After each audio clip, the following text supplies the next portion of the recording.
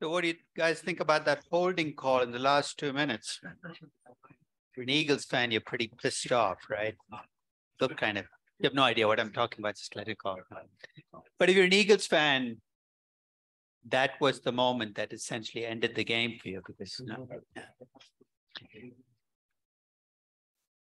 now while people are still coming in, I just remind them, if you don't have a group, find one. If you haven't picked a company, pick one. So times are moving. We're into week 3 of the class. So once you picked a company, if you can put it down in that master list, it's not fixed in, it's not etched in stone. If you want to change it, you're welcome to. But this is just to make sure you can get started, because if you don't pick, you cannot get started. If you cannot get started, it won't stick. Nothing in this class will stick unless you actually do it. It's one of the natures of a craft, right? You can watch me make souffle. I'm not good at making souffle, but if you did, now you still need to make your own souffle before you can, before you figure out what needs to be done. So today's class is going to be about equity risk premiums.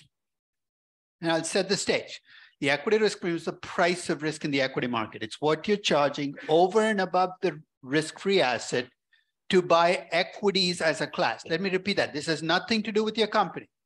So you can't ask, what's the equity risk premium for Coca-Cola? It's really an equity risk premium reflects the price of risk in the market. It's a market set number. And today I'm going to talk about how most people estimate it and why I don't like the way they do it. But to set the stage for that discussion, I'm going to come to you with a few very simple choices, okay? So you're going to be my guinea pig. Let's assume I come to you with an investment where I guarantee you $1 every year in perpetuity, guaranteed. How much should you pay for that investment? Give me a number. $5? I'm probably not going to sell you the investment. It's a guaranteed investment. If you paid $5, what are you earning as a rate of return guaranteed? You pay $5, you get $1 every year. You're going to make a 20% return. I'd love to get it for 5. But my guess is if I open this up to a bidding war, it's going to go to 8 to 10. And I can pretty much tell you where it's going to end, right? What's the price I'm probably going to end up with? If it's a US dollar guaranteed investment, roughly speaking, where am I going to end up at? About 30, which would be the inverse of the T-bond rate, right? Because you're going to end up roughly there, because that's what you can make on a guaranteed long-term investment. So that's the starting point. Now I'm going to come to you. You said 30 for that guaranteed investment. Let's assume it's $1 a year still, but it's not guaranteed. It's an expected cash flow from equities collectively. You said 10. Glad you picked that. So that's a 10% expected return. Have you told me what your equity risk premium is when you did that? Absolutely, right? 10% minus the 3.3% or whatever you had, that's your equity risk premium. Now, if I ask you what's your equity risk premium, you can make up numbers. Here's the problem with asking people, what would you like to make? I'd like to make 15% premiums. But if you price stocks to make 4% premiums, guess what ends up dominating? It's what you pay that matters, not what you say. Sounds mysterious, but I'm going to argue that the best way to get equity risk premiums is not look at the past, not look at what people tell you they want, but actually look at what they pay. Because as you have lower premiums, you're going to pay higher prices. And if you get scared, you're going to lower the price. In fact, let's take that. Let's assume that we build on that premise that this price tells you what your risk premium is. There are studies that show that as people get older, they get more risk averse, because one of the reasons you pick 10% is implicitly you're risk averse. If we weren't risk averse, you know what I would pay for that $1 uncertain cash flow? Exactly what I paid for a risk-free investment. The essence of risk aversion is expected cash flow is expected cash flow. We don't adjust for risk. As human beings, I don't think any of us have reached that stage of enlightenment or stupidity, depending on which way you look at it. That's why we charge a premium, because we're risk averse. And the more risk averse you are, the larger the premium you're going to charge. So studies show consistently that as people get older, they get more risk averse. Lots of different reasons, right? One is you know what can go wrong, and that kind of scars you.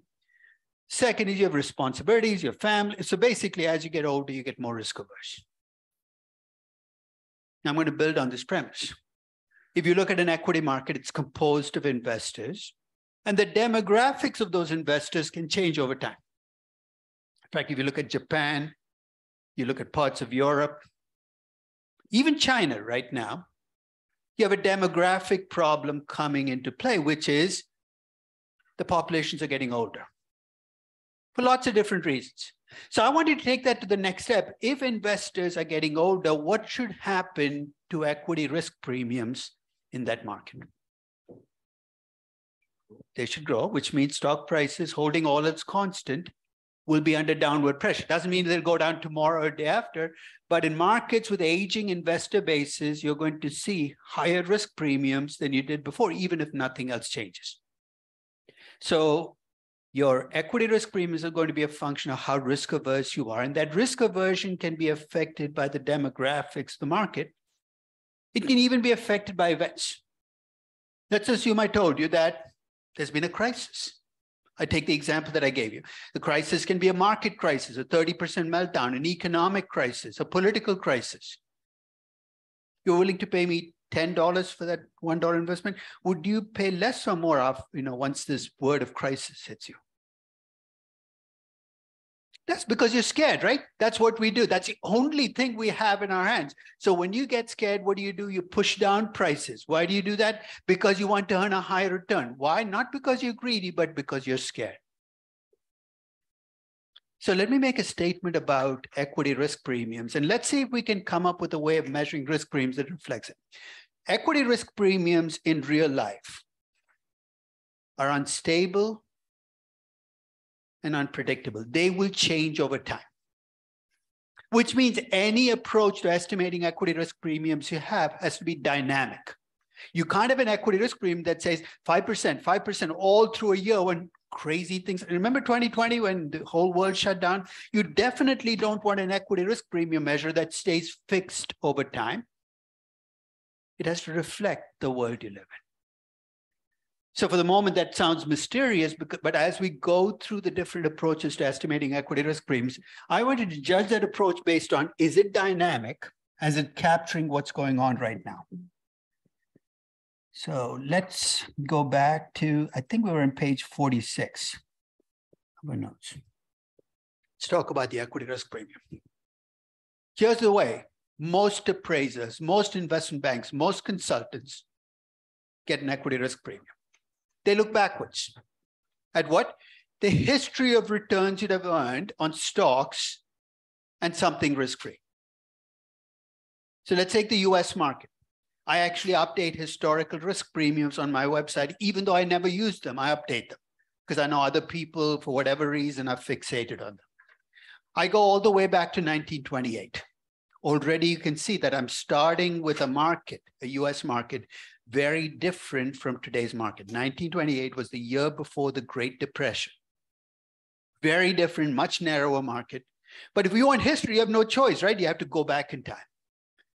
And I compute equity risk premiums for the US from the historical data. Notice I said, use the plural, equity, because I can estimate very different premiums depending on the slice of history I look at.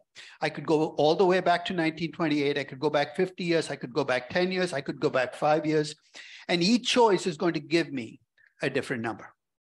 So when people tell you there's a historical equity risk premium and act like it's a fact, stop, because it's not a fact. It's an estimation effect. Second, it depends on what I define as risk-free. I could use T-bills, which are short-term governments, or T-bonds, which are long-term. I get different equity risk premiums. It even depends on how I compute my averages. See, what does that even mean? If I take 94 years of history, an arithmetic average, I take 94 years, I add them up, divide by 94, that's an arithmetic average. A compounded or a geometric average looks at what you started with and what you ended with and looks at what you made over time on a compounded average basis. Do you remember enough of your statistics? If I gave you an arithmetic average and a geometric average, on a number, will the two ever be the same? Or what has to be true for the two to be the same? You can have zero standard deviation. In other words, you make 9% every year, which goes against everything we know about equity. If there's a standard deviation or volatility in your returns, your geometric average numbers are going to be lower, but they're going to reflect the truth much better, right?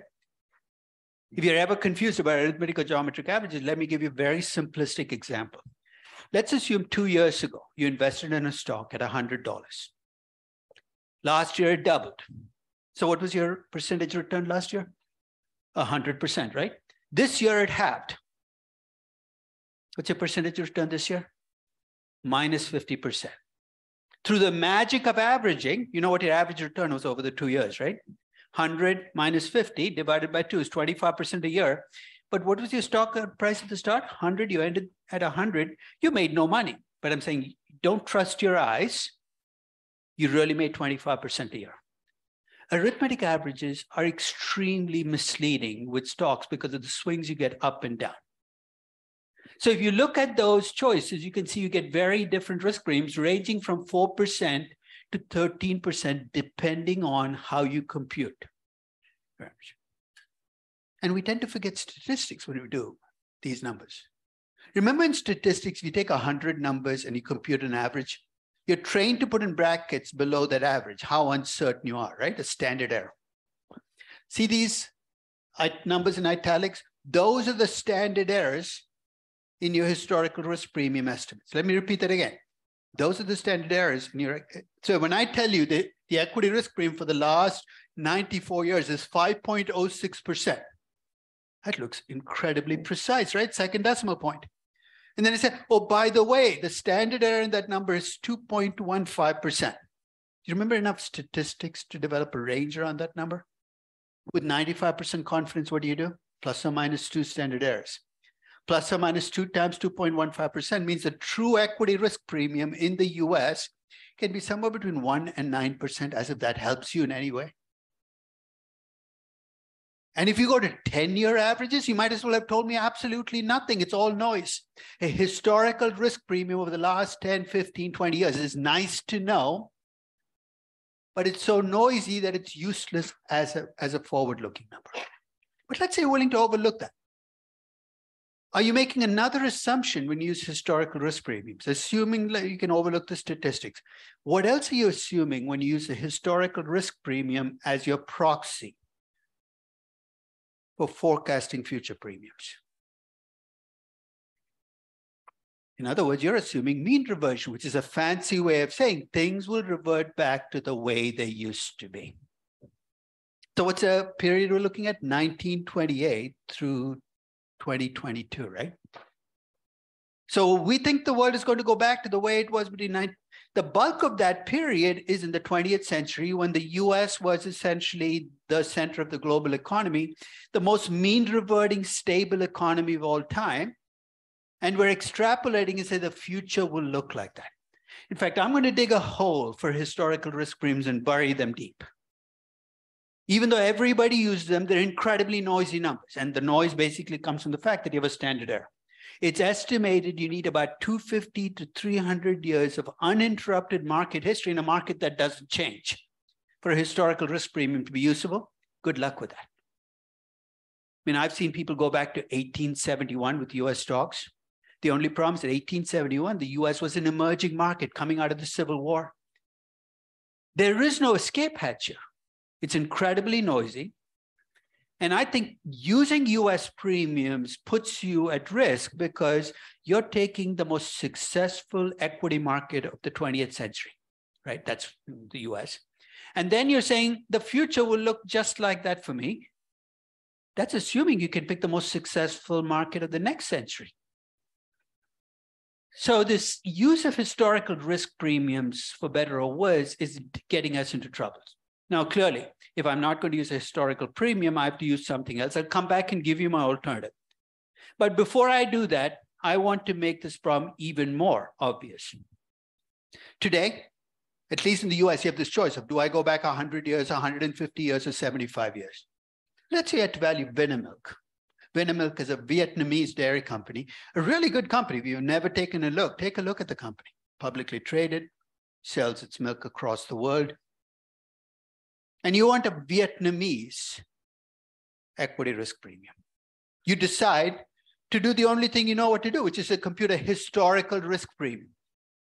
I actually had a Vietnamese analyst, values company, and he said, can you take a look at my valuation, my first DCF? And he'd done everything mechanically right, but the way he got the equity risk premium for Vietnam was by looking at historical returns in Vietnam. How many years of data do you think you're going to have if you take a market like Vietnam? He had like 14 years. Remember, this was a country without an equity market until about 20 years ago. He had 14 years. He'd come up with an equity risk premium of 7%. That sounded on the face of it not bad, right? So I asked him, could you do me a favor and compute the standard error in this number? Just use that standard error function in Excel on the 14 numbers. He came back to me and said it was 9.35%. I say, okay, think about what you've told me, that the equity risk premium is 7%. And this isn't even two standard deviations. One standard error, it could be minus 2% or 16%. Forget about two standard errors. But with most countries, you don't even have the historical data you have in the US. So this is a bit of a problem, right? Because you got to value Brazilian companies. So I'm going to give you the opening that I'm going to stick with in thinking about country risk. I'm going to start with the US premium, because at least here you have the luxury of history. Not because I'm being parochial, but because I want to start with the base. And then I'm going to say, if I know what that base is, and I can come to you as a country, let's say Vietnam, you can help me out here. If my US equity risk premium is, let's say, 5%, and I'm looking at Vietnam, would you expect the equity risk premium for Vietnam to be higher than 5% or lower than 5%? Higher, because it's a riskier market, right? It becomes then a question of how do we measure that extra premium? It makes our problem more manageable because we're focusing on having a base and adding on top. So I'll take you through a pathway of 3 different ways in which you can get that additional premium for a Brazil, a Vietnam, and India, and Indonesia. The first is a very lazy way. It draws on a number we've already used to get risk-free rates. Remember, to get a risk-free rate in Indian rupees, what I did, I started with the government bond rate, and I subtracted out the default spread for India. And I told you then I was going to do this because I did not want to double count risk. I'll explain how the double counting plays out. Most investment banks, the way they get equity risk premiums for emerging markets, they start with the US premium, often a made-up number or a number from some service, and then they add the default spread to that country to come up with the equity risk premium for the country. So if you look at the Brazil example that we worked through, where we came up with 3 different premiums based on whether you looked at the sovereign CDS spread or the rating or the government bond. Let's say you take the 3.68% from the rating approach. To get an equity risk premium for Brazil, I start with the US premium, 5.94%. I'll talk about where I get that base premium, and I add on that extra default spread. Now, do you see what the double counting would kick in? If I'd left the government bond rate as is, intact, with that default spread built in, and I push up the equity risk premium for the same default spread, I'm punishing this company twice. So when I first started looking at equity risk premium for countries, this was the state of the art, if you can call it that.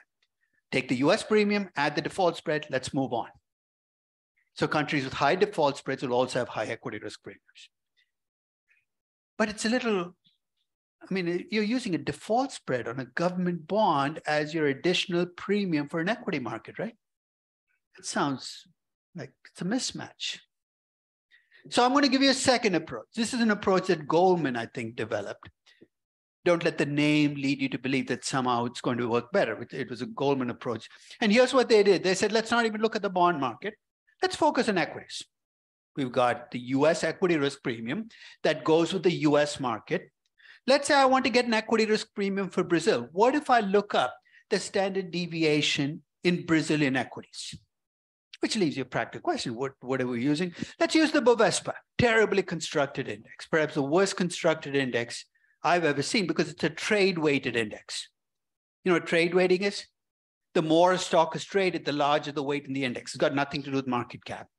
but it's constructed that way. And once an index gets constructed badly, you can't deconstruct it, right? Because you have a history that you can't run away from. But it's still widely used as the index for Brazil. What if I gave you two numbers? One was the standard deviation, the Bovespa. Let's say it's 30%.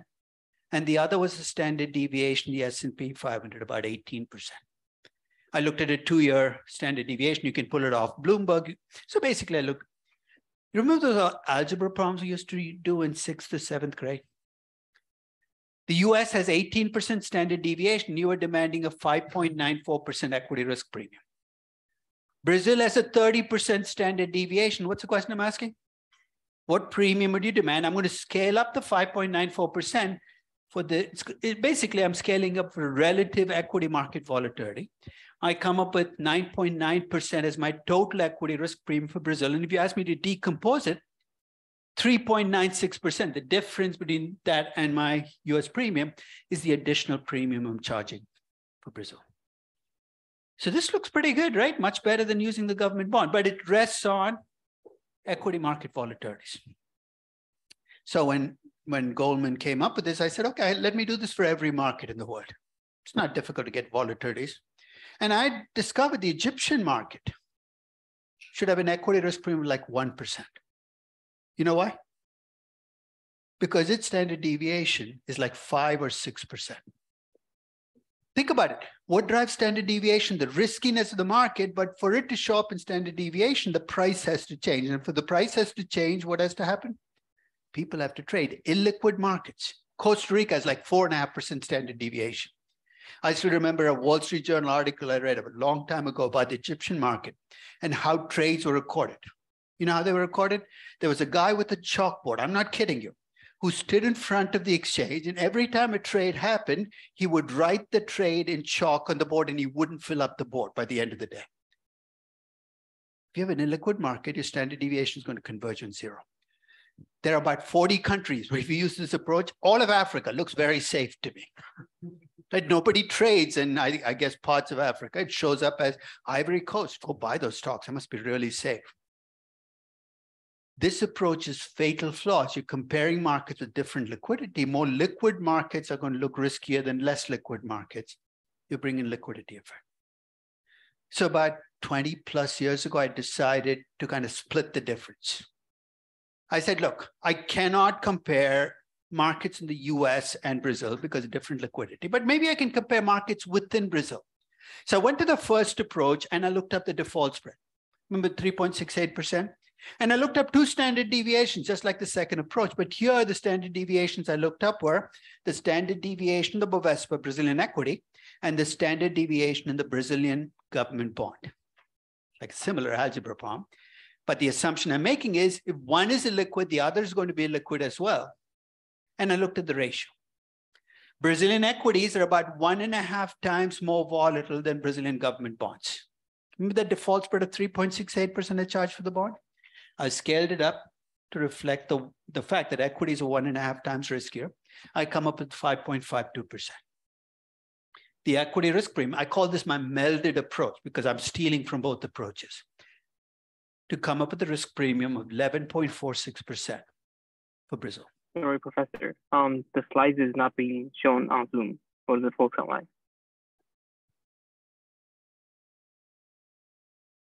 Let's see. Thank you for letting me know. So.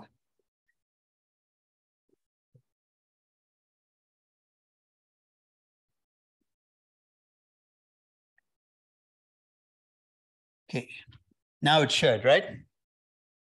You can see the slide now? Yeah, thank you. So I have 3 different versions of the equity risk premium. One coming from the default spread, one coming from looking at relative equity market volume, the third approach. Will they give you different numbers? Obviously. You got to hang your hat on one or the other, right?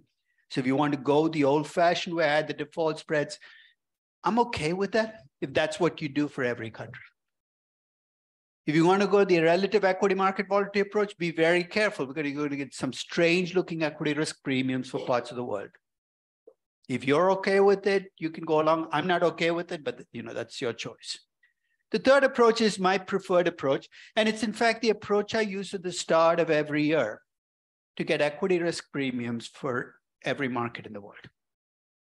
Now, some of you might have got the link that I sent yesterday about my most recent data post on country risk.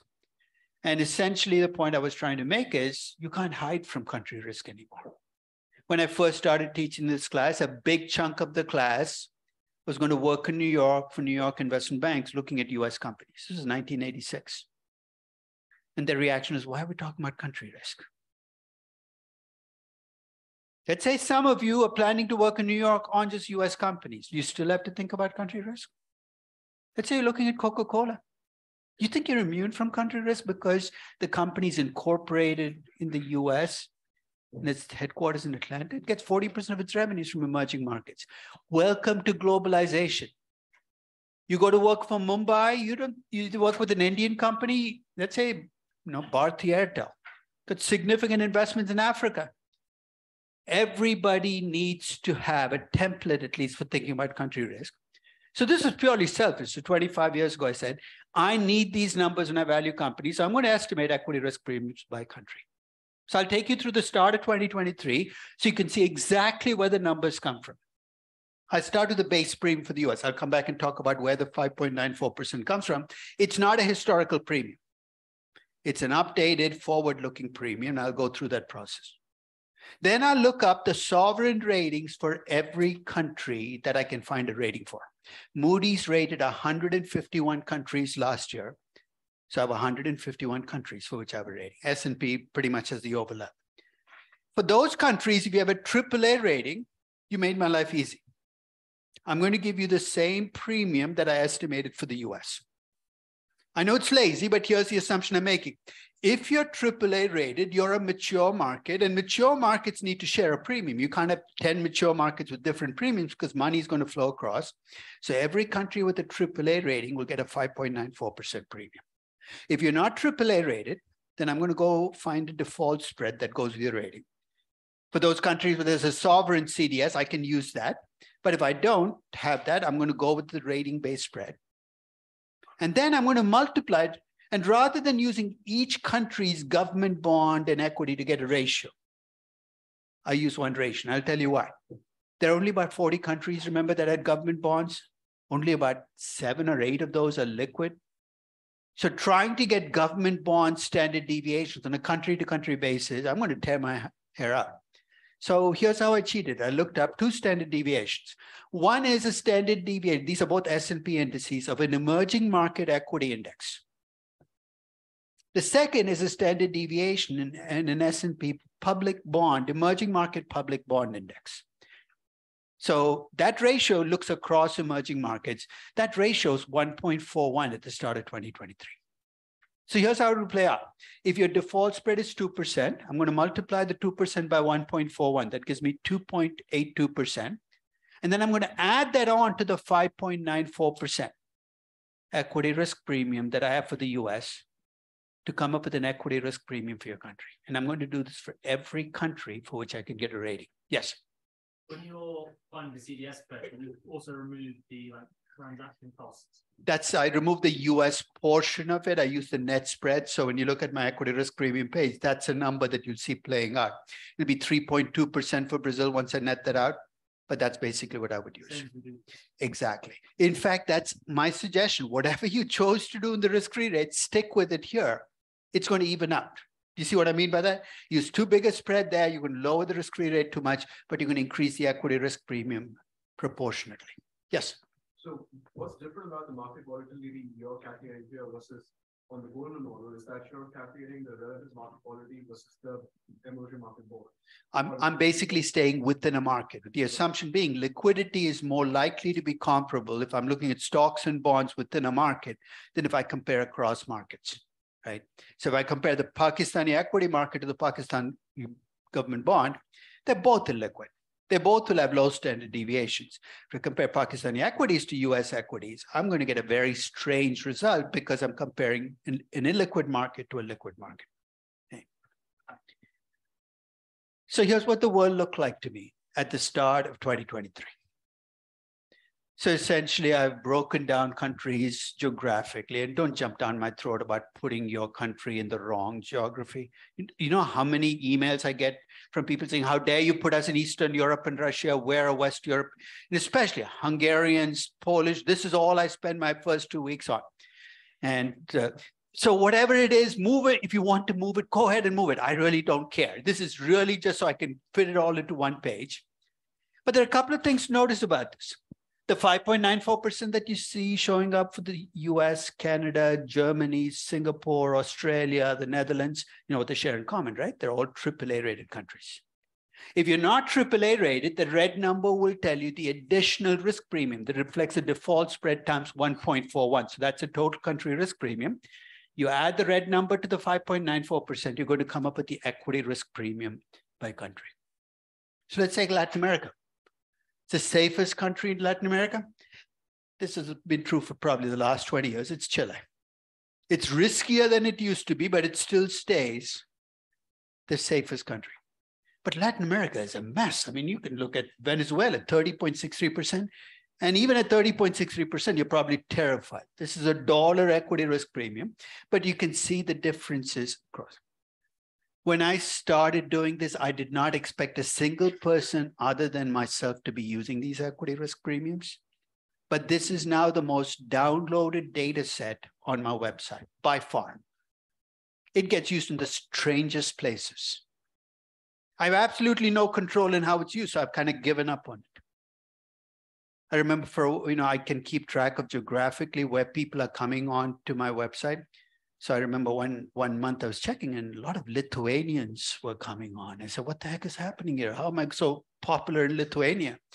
It turned out that for a while, the Lithuanian government, when it was considering privatization proposals, required people to use my equity risk premium. I didn't get any commissions from this, but I said, okay, good. I'm being used in Lithuania. I remember getting an email from the New Zealand Milk Board. No, there's a milk board about, no, how do you do those risk premiums? But here's my admission. There's no intellectual firepower behind these numbers, right? It's not like I'm researching Venezuela deeply. I'm starting with default spreads and building up. That's its weakest link. Because the default spreads are either wrong or don't reflect the equity risk appropriately in the country. You're probably going to misstate the equity risk premium. I'll give you an example. Take a look at Saudi Arabia. Why is the equity risk premium so low? Because there's very little default risk. Why is default risk so low? When you have cash coming out of the oil and you don't have to borrow money, nobody's worried about it. But if you're investing in equities in Saudi Arabia, I would argue that there are risks you worry about, right? Political risk, upheaval risk, that's not in the default spread. So I'm fully aware that by looking at default spread as my starting point, I might be missing pieces of the puzzle. But here's the one thing it has going for it. I do exactly the same thing over and over again. It's got that element of consistency at least. There's no bias here. I don't sit there saying, I like Venezuela a lot, maybe I should lower the risk premium. No, I really let the numbers play through.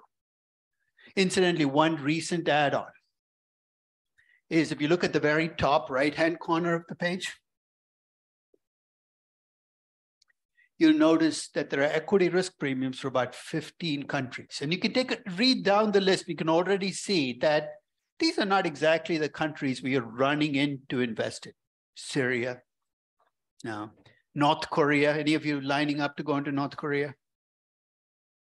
And until about 5 years ago, I didn't have the risk premiums for them because there was no rating, no default spread, nothing.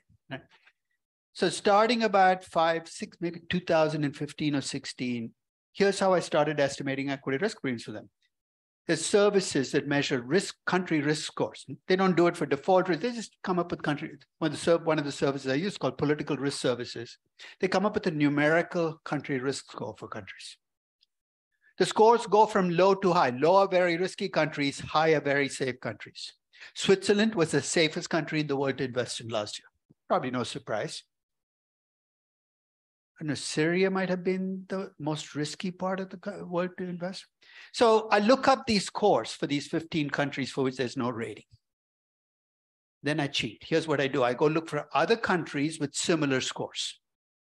So if you have a score of 38, I'll look for other countries with scores between 35 and 40.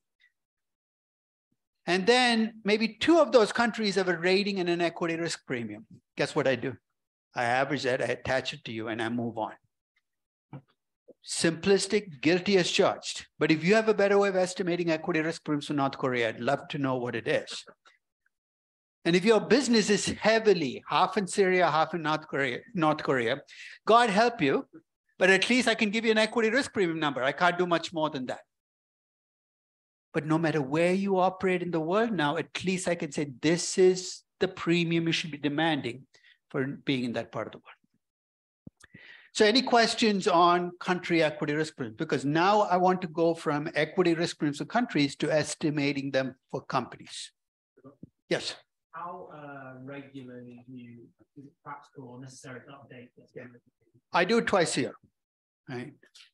And usually you don't have to do much more. If you want to update them every month, you actually have a basis. At least the base premium for the US I update every month. So you can actually, so it's, if you go to the spreadsheet, the starting number is the US premium. And if you want to make it, the rest of the premiums are a function of whether default spreads change and ratings change. Ratings don't change very often. Maybe like, you know, you'd probably be underestimating the equity risk premium for Russia in 2021 if you use the start of the year, because by March or April, the whole thing was coming apart. But that's something that you have to think about. If you're investing in a country where something massive has happened, go get the sovereign CDS spread. What I do is replace my default spread with your sovereign CDS spread.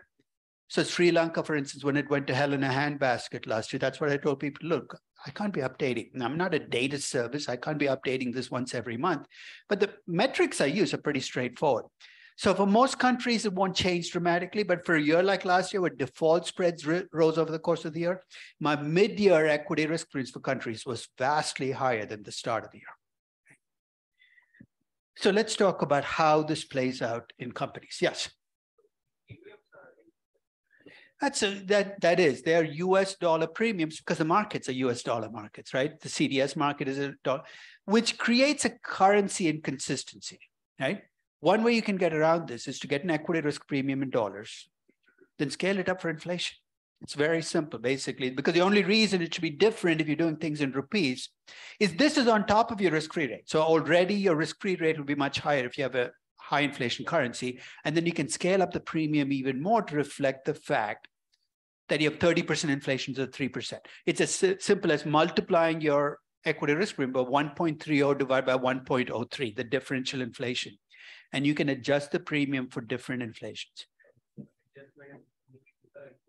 Because risk-free rate takes care of itself, because that's, you know, because I can value an Indian company in dollars, I can value it in rupees. So this is the way you preserve consistency. Otherwise, you're going to be all over the place if you're using default spreads and risk premiums that are inconsistent across currencies. So now let's talk about how this plays out with individual companies. Let's start with the lazy way of doing this, which is what a lot of analysts seem to still follow. You look at where a company is incorporated, what country it's incorporated, and give it the equity risk premium for that country. So you know what's going to happen here, right? Every Indian company will get the Indian equity risk premium. Every US company will get the US equity risk premium. And to me, this is a recipe for disaster. Why? Because you can have an Indian company that gets 90% of its revenues in the US and a US company that gets 90% of its revenues in Nigeria. Or you can take a South African company, and South African companies actually did this. Delist in Johannesburg and relist in London. And there were actually analysts who said, oh, your premium went down to the UK premium. What did you do? Bring your gold mines with you from South Africa and stick them in the middle of Lancashire? It makes absolutely no sense. But it's amazing how much of traditional valuation still takes that where you incorporated, end of story, let me add your risk premium. It's almost nonsensical. The second approach is to say, look, I put in all this work to get to a beta. I'm not going to waste it. I'm going to bring the equity risk premium into that beta calculation. And this equity risk premium can be either a local premium or a weighted average of where you operate, and multiply by basically are assuming that beta measures your exposure to all other risk, just as much as, to country risk as much as it measures to all other risk. And the third approach, you treat country risk as a separate beast in itself. You're saying there's a country risk premium, but a company's exposure to that risk is going to be dependent on the company. And we'll talk about some of the factors that make some companies more exposed to country risk than others. But the central question here is, how the heck do you come up with that country risk premium? As I said, the lazy way is say, tell me we're incorporated, I'll give you that risk premium. But for the longest time, I've been pushing this, and I'm having some traction, but not enough in my view, that ultimately a company's exposure to country risk comes from where it does business. You're saying, what do you mean where it does business? Well, where it makes its stuff, where it sells its stuff, where its distribution centers are located. Seems like the common sense thing to do. We can debate practically how to measure that, but that is my starting point. So let's take an example of how I would compute equity risk premiums for multinational companies. The first is from 2004, I was doing a valuation of Embraer. Embraer is a Brazilian aerospace company, gets most of its revenues. In fact, in 2004, 97% of its revenues in North America and Western Europe. Not even Asia, just those two. In fact, if you compare how much of Embraer's revenues come from North America and Western Europe to Boeing's breakdown, it's exactly the same. But Embraer happens to be a Brazil-based company. Rather than use the Brazilian equity risk premium, I used a weighted average of Brazil's risk premium, which is huge, 3%, and the remaining 97% came from developed markets. So I gave it a mature market premium. I was treating Embraer as the equivalent, pretty much, of a US company. Now, there is a problem with what I'm doing, right? Where does Embraer make its aircraft, though? In Brazil. By focusing entirely on revenues, you can say I'm missing that risk. So I'll come back and talk about that. I'll talk about why I use revenues as my starting point. It's not because I love revenues. It's because desperation drives me there. You know what I mean by desperation? Most companies, in fact, almost every company I look at will break revenues down geographically. But try, and you can check with your company, very few companies break down the production geographically or any other metric geographically. So sometimes you use revenues because you have no other choice. But there is that danger of missing some risk. If you take Ambev, another Brazil-based beverage company, and this is in 2012, their revenues by 2012 were coming from all over Latin America. It's a Brazilian company, but guess what? It's jumping out of the frying pan into the fire because it's going into riskier Latin American markets. That's affecting its equity risk premium. And if you look at a company like Coca-Cola, you're really, I mean, all bets are off because it's a US incorporated company, but it gets its revenues from all over the world. Notice I've given up on countries here. It's by region. Coca-Cola actually doesn't break its revenues down by country, and who can blame them? There'll be like 72 countries in the list.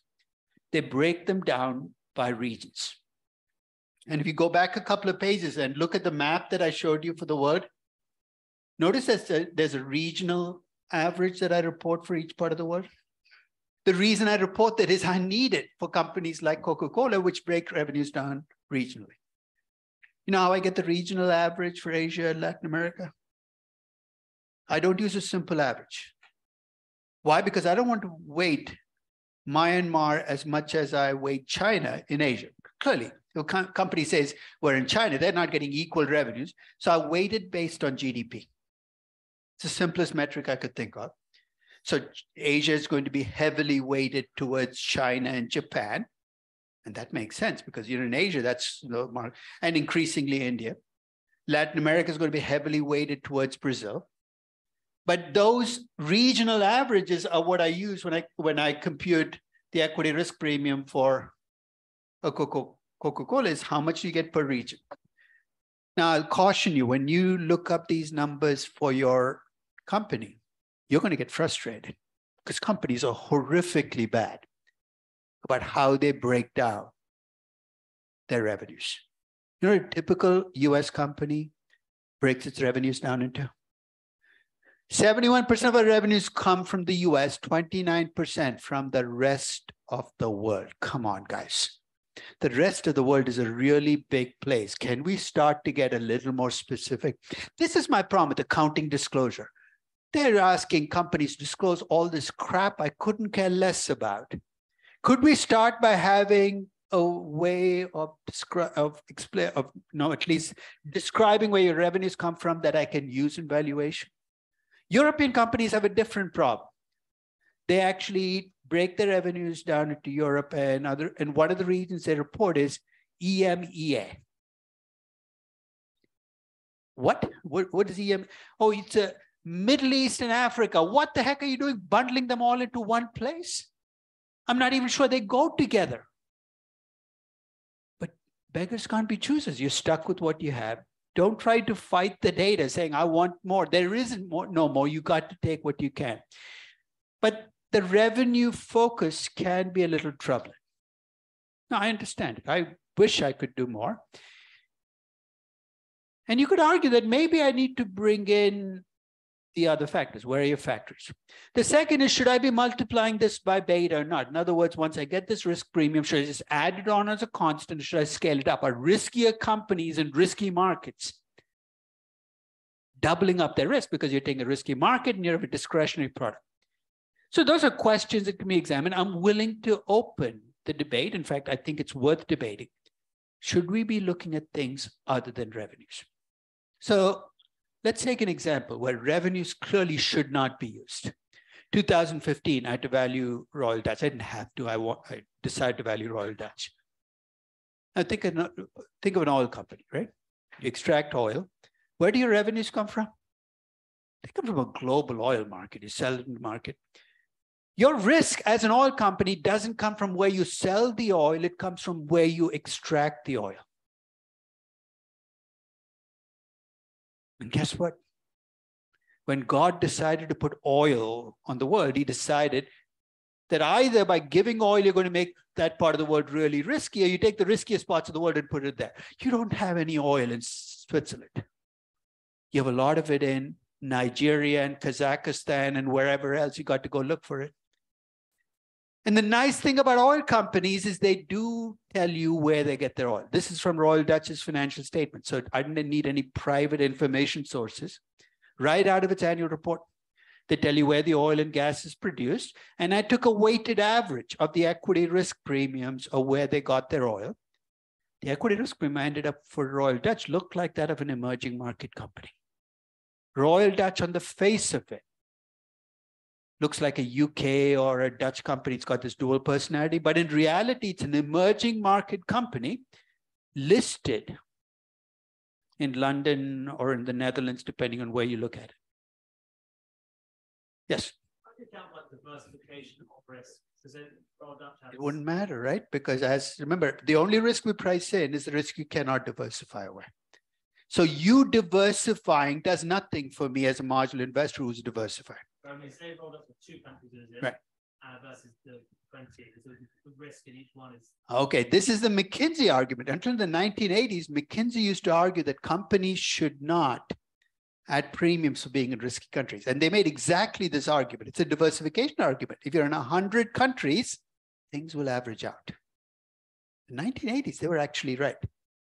The only problem is that argument rests on the premise that what happens in countries is uncorrelated, right? Or lightly correlated. Guess what? Globalization has screwed that up for us too.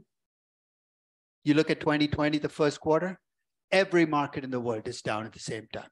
In periods we worry most about risk, which is crisis periods, markets tend to move almost in tandem. So practically, I can see the argument, but if you look at the numbers, it just doesn't add up anymore. So maybe in the 1980s, you could get away, as Coca-Cola did, using 12% cost of capital everywhere in the world. I hope they're not doing it anymore. It just doesn't make sense. Okay. So you can use revenue weights, you can use production. Can you use a mix of the two? What if you have an automobile company? Right, the reason oil companies and natural resource companies are kind of locked into country risk is you have no choice, right? The country goes to hell in a handbasket. There's nothing you can do.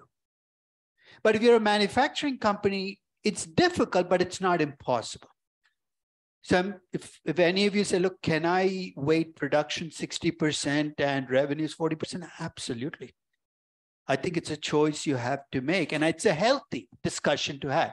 Where does the risk in my company come from? So that's the second approach, basically, is you try to bring it all into a weighted average equity risk premium. There's a third approach where you focus very closely on country risk. And this is an approach I would use very rarely. It's for a company where country risk is front and center. Like what? Like the Adani Group. Let's face it, whatever you think about the Adani Group, they're tied at the hip to the India story. Why? They're an infrastructure company in a country where infrastructure is the key ingredient needed for the country to make it into the growth story it wants to be. So you could argue that maybe I should be looking at all of the elements that look at it. And here are some of the things to look at. One is, does the company use any kind of risk management products to protect itself against country risk? You can buy insurance against certain kinds of political risk. It's very expensive. But more critically, is the company viewed as somehow as being in the national interest? God help you if you're a company that's viewed in the national interest because your country risk exposure just went up. Because you know what that means, right? Every time the country is in trouble, it's going to drag the company down with it because you're a national interest company.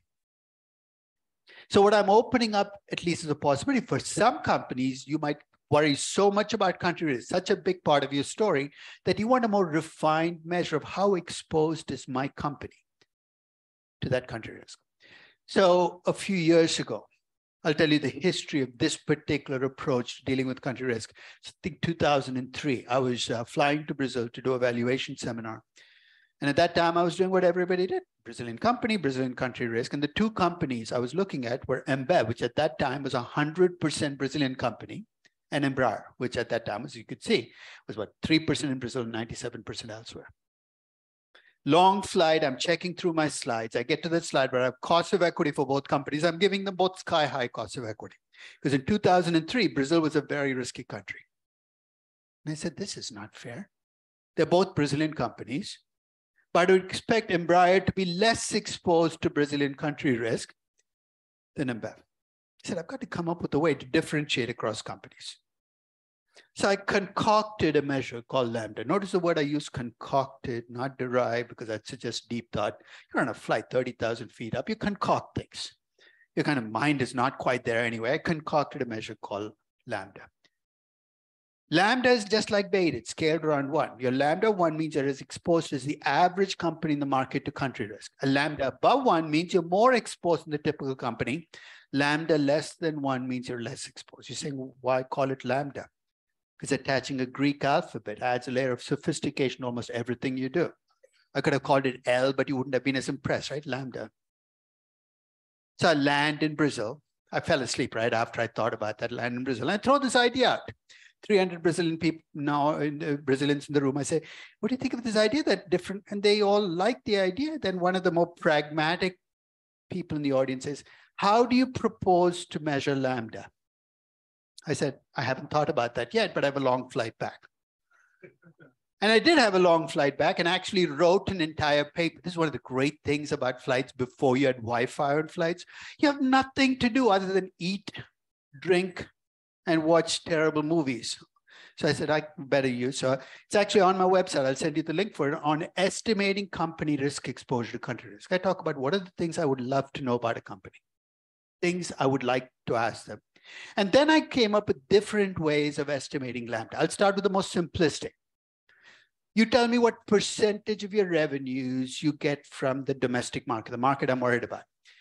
If I know what the average company in that country is getting as revenues from that country, I have a way of scaling your revenue. So as an example, take two Indian companies, Tata Motors and Tata Consulting Services, both Indian companies, both part of the same family group. Tata Motors was getting 91% of its revenues in 2008, 2009 from India. Tata Consulting Services was getting about 8%. Very simplistic. Here's what I did. I divided each of those numbers by what the average Indian company was getting in India, 80%. What does that give me? It gives me a lambda 1.14 for Tata Motors, suggesting it's more risky than the average Indian company, more exposed to Indian country risk, and 0.09 for Tata Consulting Services. Simplistic, but have a lambda. In fact, in 2009, Tata Motors did something that brought their lambda down pretty significantly.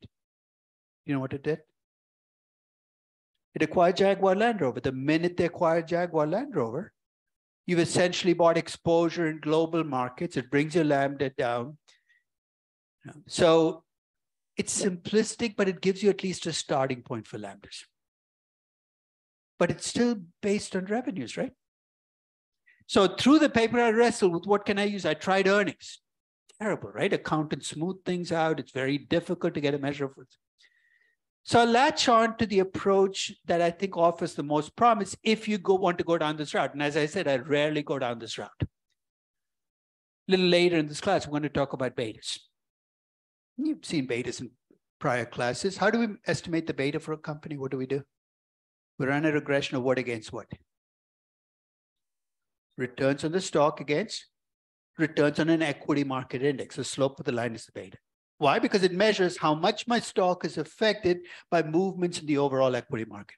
What's the question I'm asking with lambda is how much is my company affected by changes in country risk, right? So I said, if I can find something that moves just because of country risk, and I run a regression of returns on my stock against that, maybe I can get a sense of what does the market think about my company's exposure to country risk. In 2004, here's what I used. I used what was called the C bond, which is a Brazilian dollar-denominated bond. So it's a dollar-denominated bond, so there's no currency effect. So what's causing that bond to go up and down in value? Swings in the risk of Brazil. It's all driven by default risk. And I ran a regression of Embraer versus the C bond and Embratel, which was, in a sense, the most country-based company I could find in Brazil because it's a phone company in Brazil, gets 100% of its revenues in Brazil. Remember, if my company is very exposed to country risk, you should expect to see a high slope. If it's unaffected, you should see a slope of 0. Maybe it'll actually go in the opposite direction. I've never seen that happen. Maybe that can happen too. So think of it like a beta, but I'm trying to measure exposure to just country risk. Let me cut to the chase. When I ran the regression, if I looked at Embraer, the slope I got was 0.27. For every 1% move in the C bond, Embraer moved only 0.27. The market hit Embraer, but not very much. In contrast, if you look at the Embratel regression, for every 1% move in the market, Embratel moved 2%. Supremely exposed to Indian country risk. So if any of you are interested in saying, hey, is there a way I can test to see how much the Adani group is exposed to Indian country risk? Here's my suggestion. India doesn't have dollar-denominated bonds, but it has sovereign CDS spreads.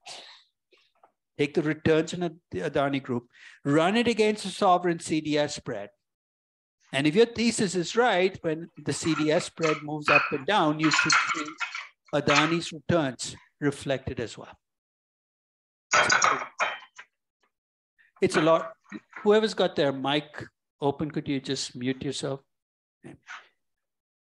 So when you try to estimate exposure to country risk, this is the most time-consuming.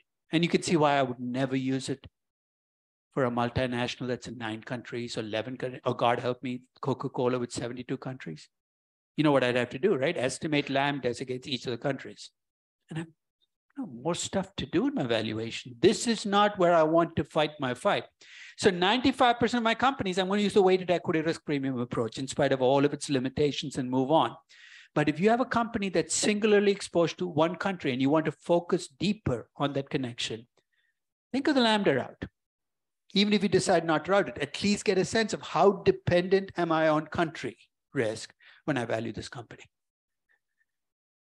So will these different ways of thinking about risk yield very different numbers? Let's think about the broad choices. You can go with Brazil as a Brazilian, Embraer is a Brazilian company, treated as a purely Brazilian company. And if you do that, you're going to end up with high cost of equity. Why? Because you're going to get the entire, so when you see the 17.24 and 17.79%, those are approaches where I punish Embraer for being a Brazilian company, give it all of the risk of Brazil. The other three approaches, the only variants are, am I multiplying by a beta, a lambda, but they all give you roughly similar numbers, right? 9 to 11%, but you get two divergent set of numbers. If you treat Embraer as a Brazilian company, you get much higher cost of equity. If you treat Embraer as a company based on where its operations are, you get much lower cost of equity. What does that mean for valuation? If I treat it as a Brazilian company and give it the entire Brazilian country risk, I'm going to have higher discount rates and a lower value.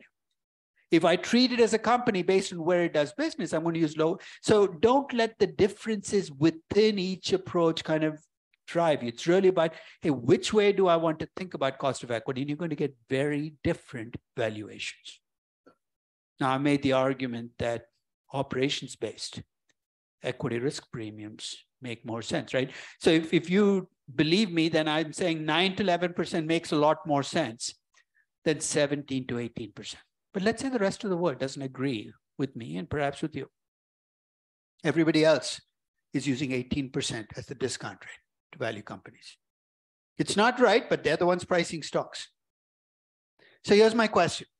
If you believe that they're wrong in doing that, and you decide to invest based on that, you're going to be buying a lot of Embraer and a lot of Infosys and a lot of Vinamilk, because these are companies that will be pushed down in value because people are using too high a discount rate. But how do you make money? You could be right and go bankrupt being right, right? So eventually there's got to be a moment of reckoning where people say, oh my God, I didn't realize Embraer was a much safer company. Without it, you're kind of going to constantly be wrong. So what do you think brings this moment?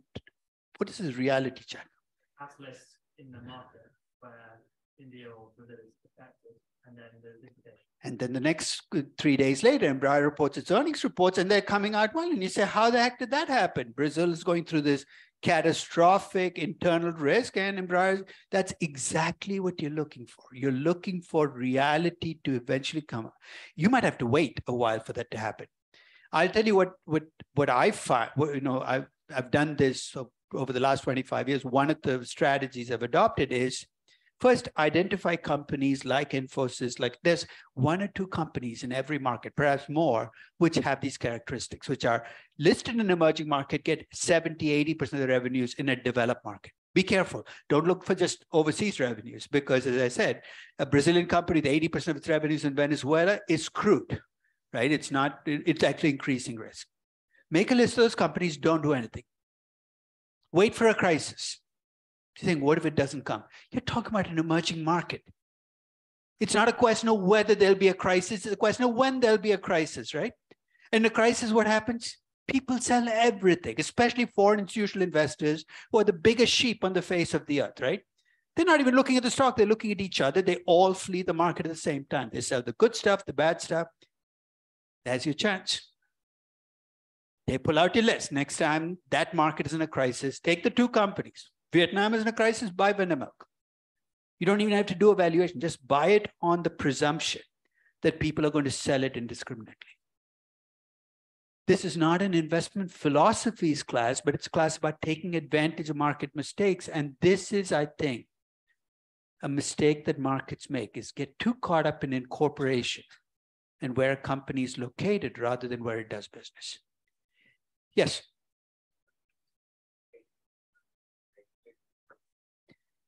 Which most of those risks are cash flow risks, right? Because if you're a company that, you're in the regulatory risks are actually more in the safest parts of the world, parts like the EU, right? Huge amounts of regulatory, but they show up as costs. So your margins tend to be lower, your cash flows will be low. There's no need to adjust the discount rate. The way I describe discount rates is don't make them the receptacles for all your hopes and fears. I see too many analysts saying, how do I pump? When in fact, many of the things you worry about are cash flow effects, right? If you have a capricious regulator who basically changes, that's different, right? But to the extent that regulation causes costs, build them in, lower margins, lower cash flows, no need to adjust your discount rate for that.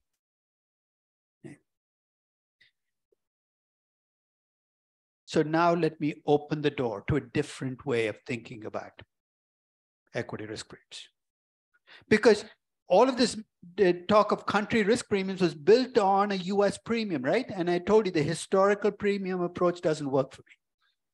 So I'm going to build up an implied premium using the example that I started the class with, which is that when you show me what you pay for something, whether you like it or not, you're telling me what you expect to earn as a return, and I can reverse engineer from that what your risk premium should be. We do this in the bond market all the time, right? We call it a yield to maturity on a bond. What's a yield to maturity on a bond? Takes the price of the bond, takes the cash flows in the bond, you solve for that discount rate that makes the present value of your cash flows equal to the price of the bond.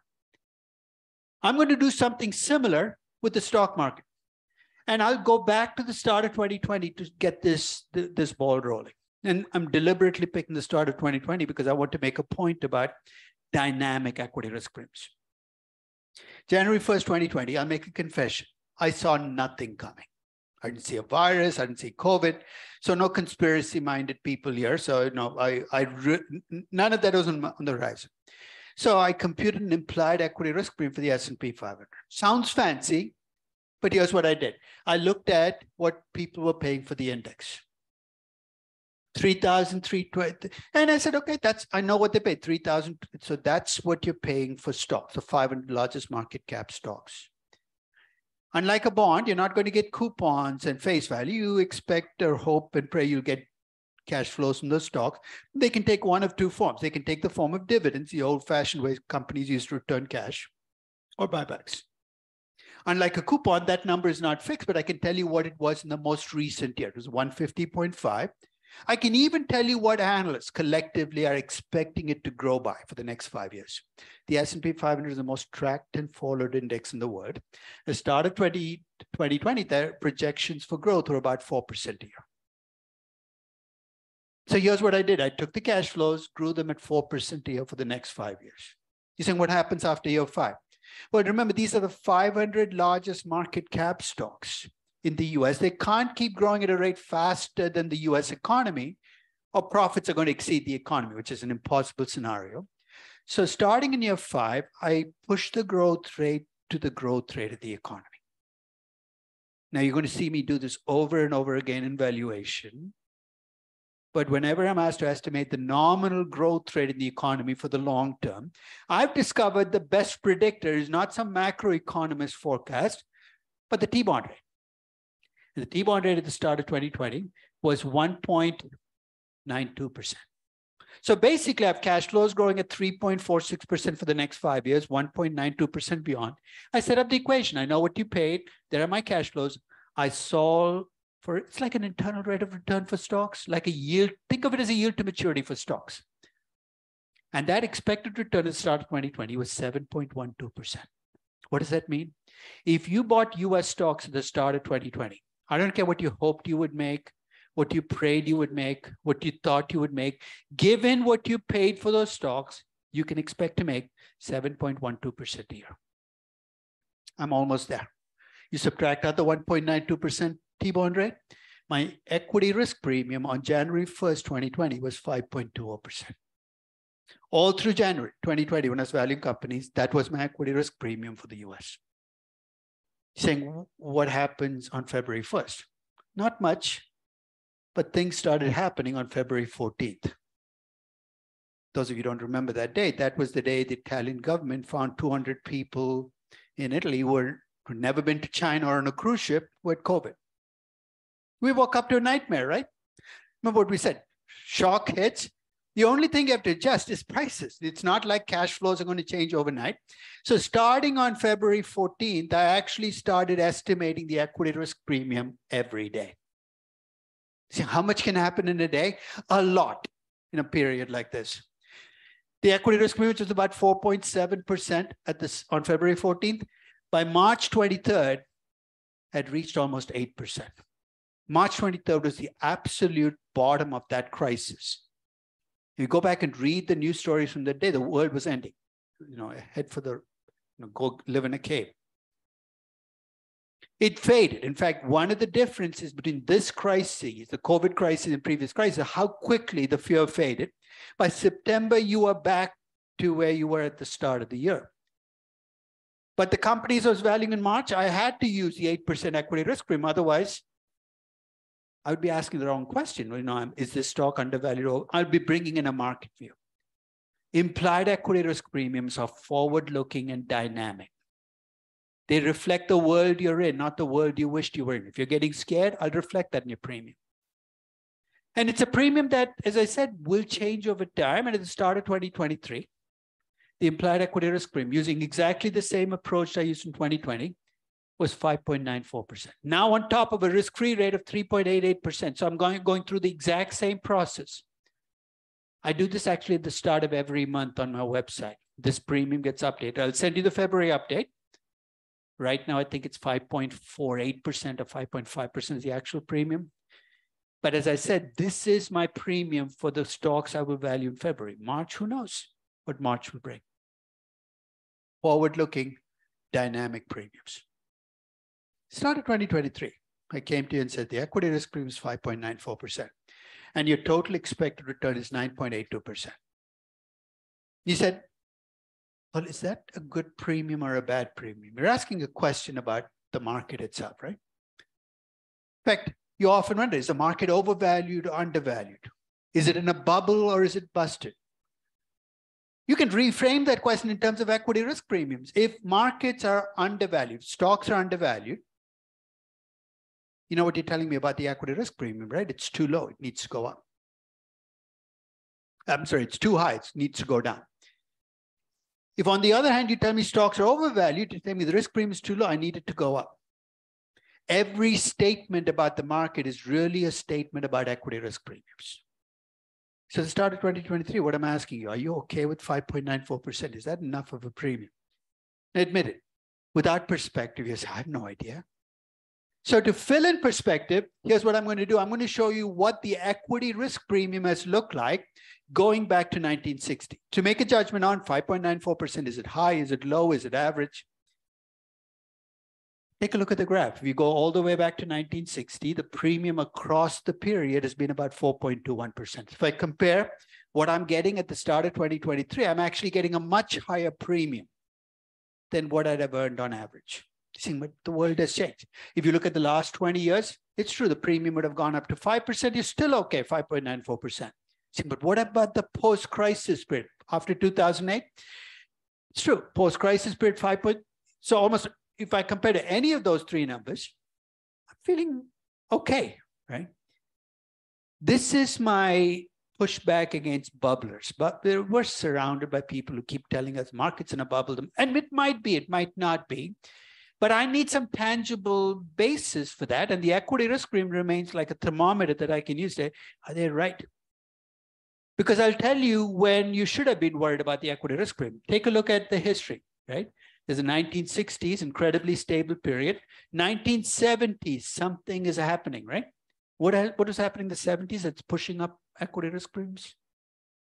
Inflation. Remember that. Inflation historically has been awful. It's pushed. Remember, when equity risk premiums go up, stock prices are going down. It's like bond interest rates and bond prices.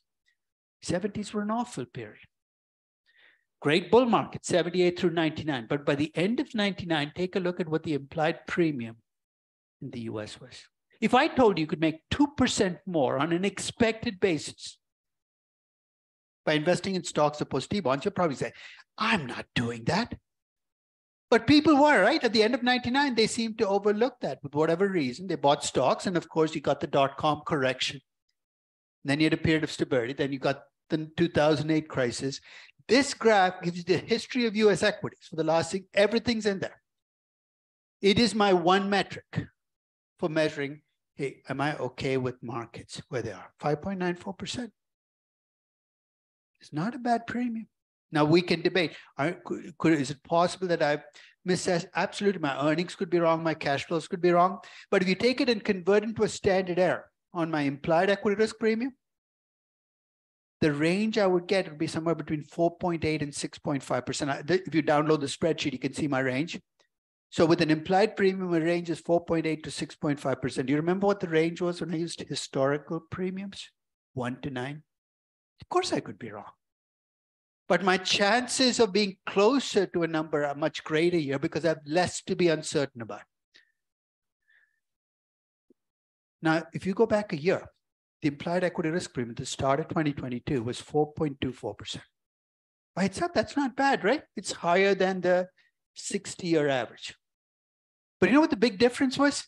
A year ago, that 4.24% was on top of a risk-free rate of 1.51%. My total expected return on stocks last year, because I was building on such a low base, was one of the lowest numbers in history.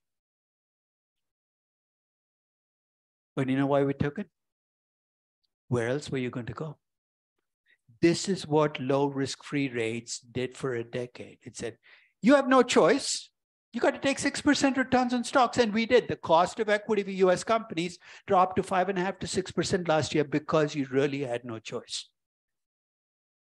But 2022 for me was a return to normalcy, not an abnormal year, because we're returning back to expected returns we used to have pre-2008. The collective expected return at the start of 2023 is now back close to 10%, which we haven't seen since 2008.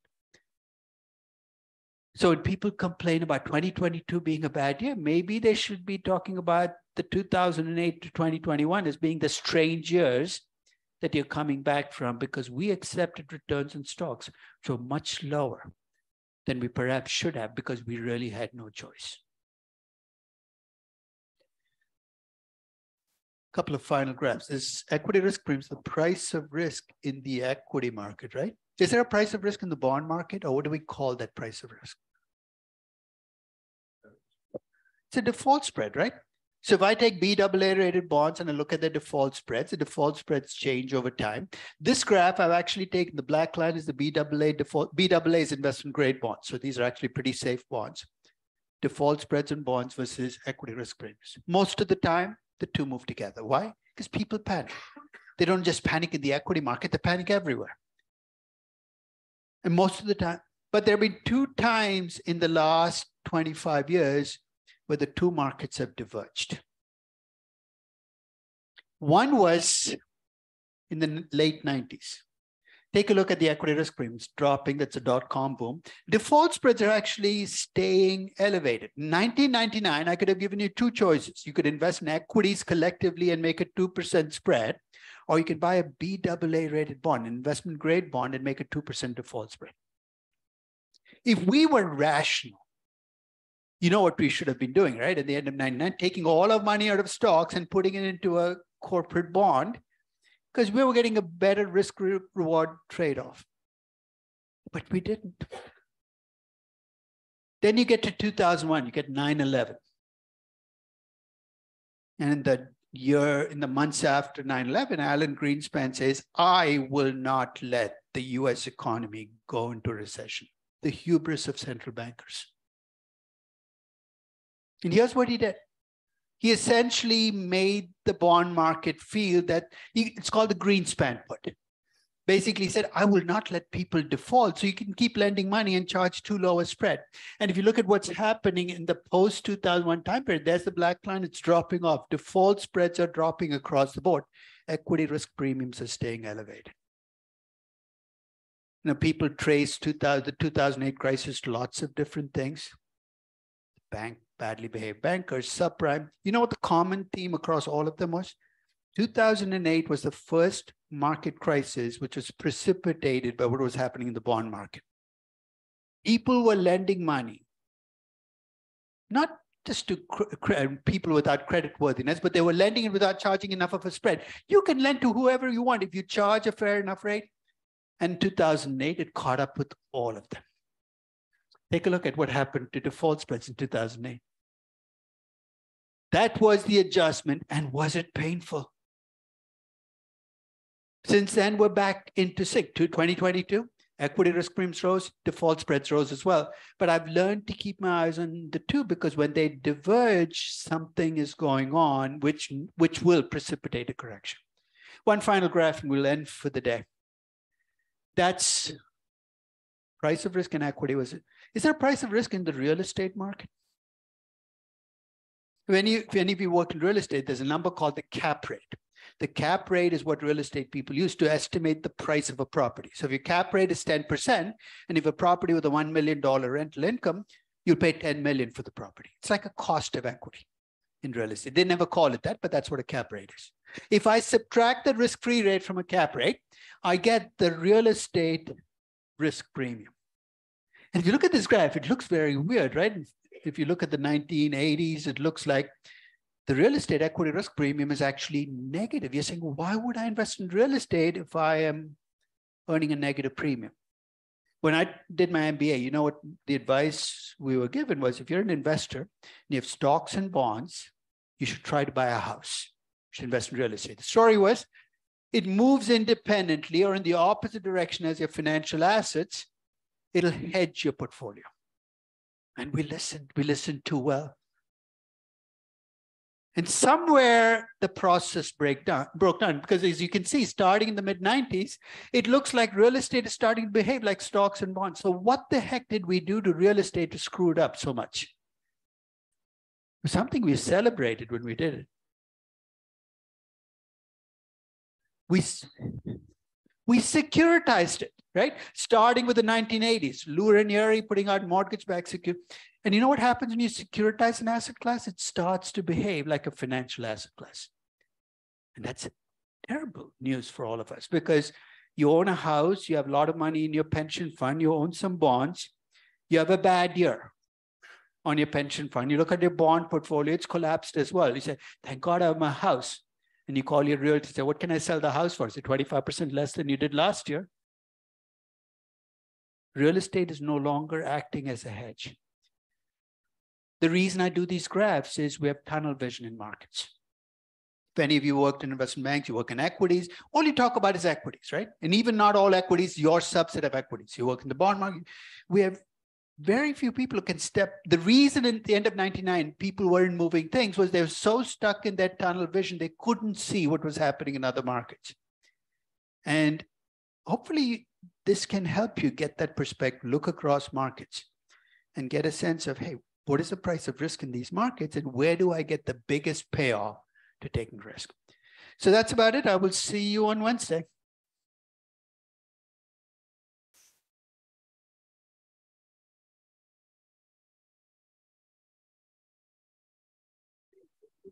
Whoever told me about the slides on Zoom, thank you for letting me know.